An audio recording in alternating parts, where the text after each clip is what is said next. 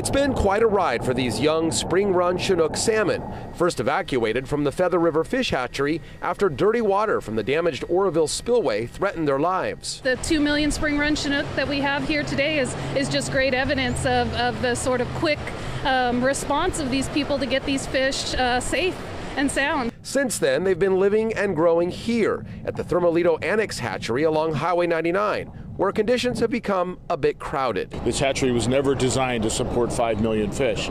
So it's important that we get them out of the hatchery and get them into the river system just as soon as possible. Along with the other species here, these fish are the VIPs because of their listing on both the state and federal endangered species list. Our spring-run Chinook salmon come up early in the springtime. They hold in the river over the summertime and they spawn in the fall. Typically the hatchery would wait a little bit longer before they would release these small fish, but because of overcrowding here at the annex, they have to do it today. A little bit smaller than we'd like, but we think these fish have a really great chance of making it out to the ocean where they're meant to go. Each of these fish, all 1 million of them moving today, have had a wire with a unique code inserted in their snout.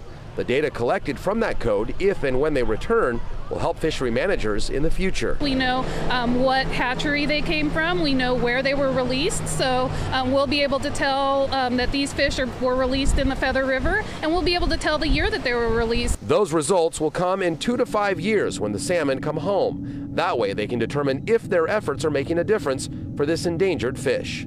In Oroville, Brian Hickey, KCRA 3 News.